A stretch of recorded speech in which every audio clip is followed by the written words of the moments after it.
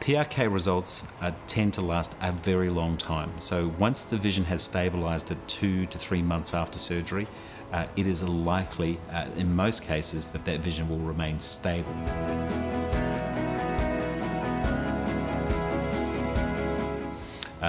There can be very small changes in vision as the eye changes with age, and on average that's about half a diopter per decade after the age of 50.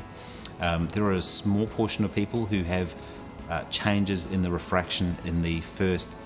3 to 12 months after surgery and drift off the target that we were aiming for, and in those cases a small portion, about 2 to 3%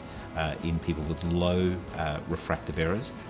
there'll need to be some additional laser done to fine-tune the result to get people where they want to be, which is 20/20 vision without glasses.